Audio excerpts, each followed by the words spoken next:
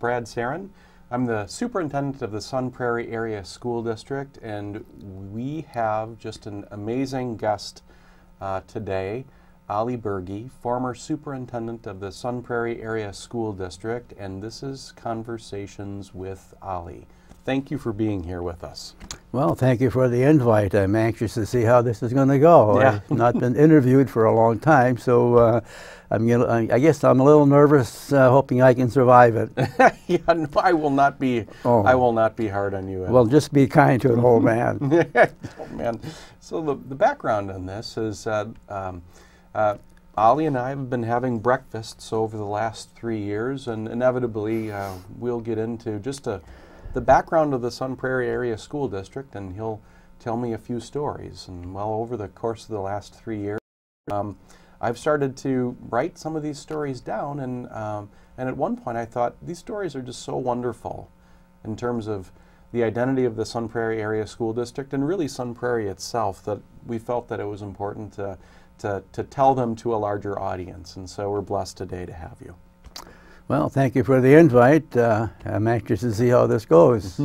So why don't we start with just a little bit of background for our viewers, just some of the dates and background as far as who you are. Okay.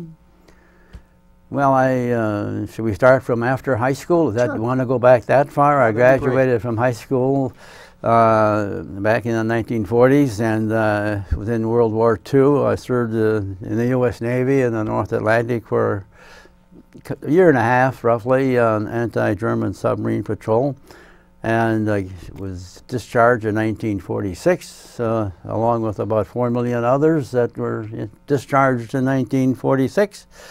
I started college then in September. I went to Luther College in Decorah, Iowa, and graduated there in 1950, and was seeking a teaching position, and found it difficult to get a position in Wisconsin. The Wisconsin Teachers Placement Bureau controlled all of the placements of candidates, and if you were from out of state, you were on the bottom and the very bottom of the list. So I was applying more or less in Iowa and Minnesota, and was offered a pretty nice job in Minnesota when suddenly this name came up, West Lima. I'd never heard of it. Looking for a science, math teacher, and baseball and basketball coach, and so I applied, and I got it. And a small community, but wonderful people. Stayed there for 5 years. And then I moved on to Cedar Grove over on the so-called Gold Coast along Michigan, Lake Michigan. And entirely Dutch community. I was the only foreigner in town. I always said I was Norwegian, but they still accepted me. And had 7 wonderful years there. Community where the school and the church and the home triangle really is effective. Mm-hmm. And they were very church-minded, very family-minded. In fact, no stores were open there on Sunday, none. Mm. You know, drive-ins or gas stations, no one opened any business on Sunday there. Sure. So it had that kind of a family development place. Then I get a call from Sun Prairie telling me that they were hiring a new superintendent, and they had somehow heard about me. I don't know if it was good or bad, but at least good. They called and asked if I would come down for an interview, and I just said, well, let me think about it, and I did. In fact, I didn't think about it. I got in the car and drove down to Sun Prairie, mm-hmm. drove around the place and saw all these basements being dug all over town. I went back home and told my wife, I said, my gosh, you know, that town's going to boom. It's got buildings going up all over the place. And so I called back and applied. And for whatever reason, they made the selection, and I ended up here in Sun Prairie. That was in, what, 1962. Sure. And I've been here. I was here as superintendent until 1975, for 13 years. Mm-hmm. 1975 was my roughly 25th year as a school superintendent in Wisconsin. So I thought I should try something different and get out. So I applied for the executive director of the Wisconsin Association of School District Administrators. Excuse me. Anyway, and I got that position and was their executive director for 15 years until 1990. And then I retired, I thought. And then I got a call from the state superintendent asking me if I would come up and work with him for a while. That's not exactly how he put it, but how he put it, I'm not going to put over the phone, over the TV network.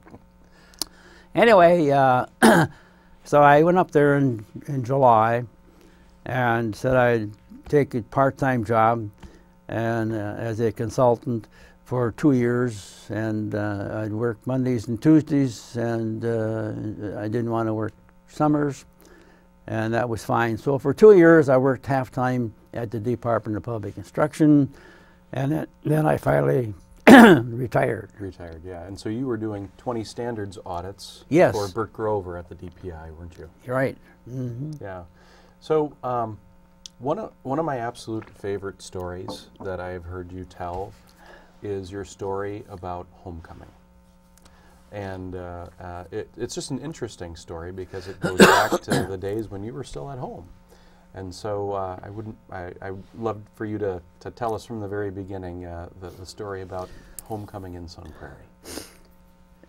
In 1942, or 42, my folks and myself were driving through Sun Prairie on a Friday night. I had played football earlier that night in high school. Right after the game, we took off for over near Dodgeville to a former football coach where we're going to visit for the weekend.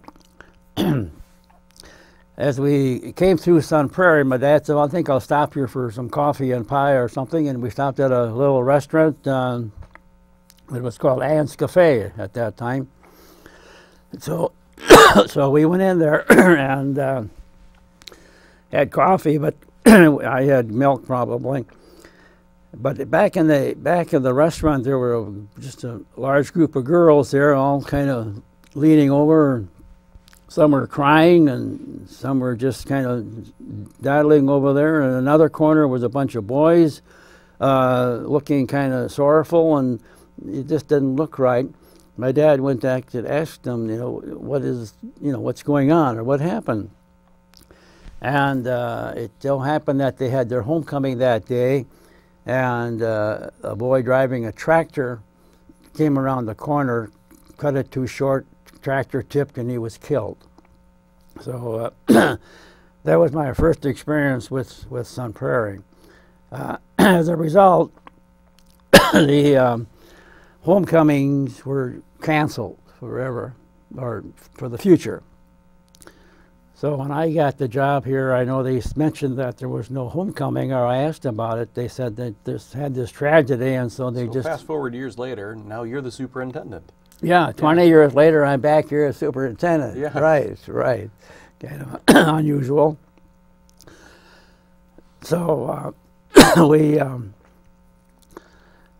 they didn't have homecoming anymore because of that. And then when I asked them about it, I said, well, why don't we start it?